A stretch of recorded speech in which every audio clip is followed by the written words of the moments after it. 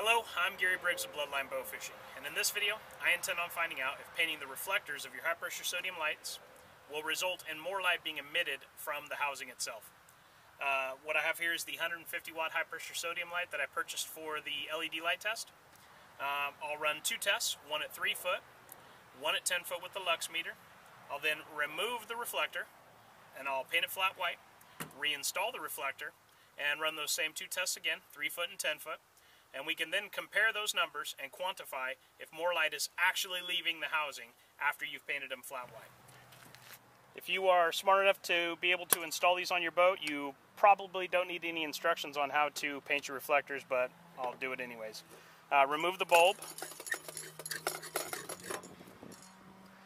Remove this screw that holds in the ceramic, whatever it's called, that the bulb screws into, and then you'll find a handful of screws in the reflector.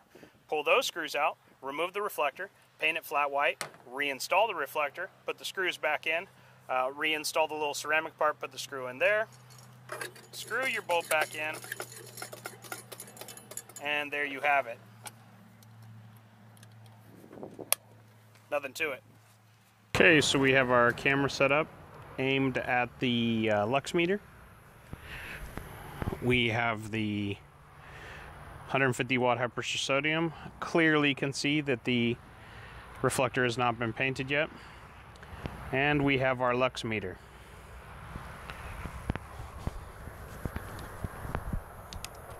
Okay, the light has finished warming up, and you'll notice the meter says 229x10. Now 230x10. So that's 230 times 10, so we have a lux reading of 2300 at 3 feet. That is 2300 at 3 feet. Let's move the meter back to 10 feet. Okay, excuse me, and at a distance of 10 feet, we are getting 211 lux. That's 211 lux. Okay, as you can see, the light now has a painted reflector. The light is back in the exact same position, and I have not moved the lux meter from the spot it was at, the 10-foot location.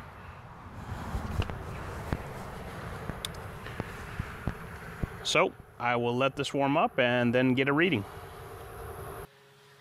Okay, after painting the reflector and letting the white light fully warm up, we now get a reading of 217, 218 lux. Our previous reading was 211.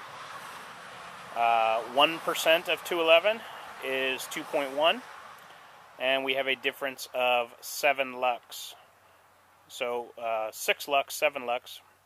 So quick math would show us that after painting the reflector, we get a 3% improvement. Underwhelming. I'm going to move the lux meter to 3 feet and take another reading. Okay, after carefully repositioning the lux meter back to 3 feet, I am getting a reading of 231x10, which is 2310 lux. 2310 lux. This subject was a hotly contested debate on bow fishing country a few years back. But the numbers show that at best it's relatively insignificant. We're only talking a few percentile here. And if I'm being honest, I fell victim to this hype. I have 8 high-pressure sodium lights with painted reflectors. Maybe if you have a goofy housing with a goofy reflector, perhaps it might smooth out some lines that you might experience on the water.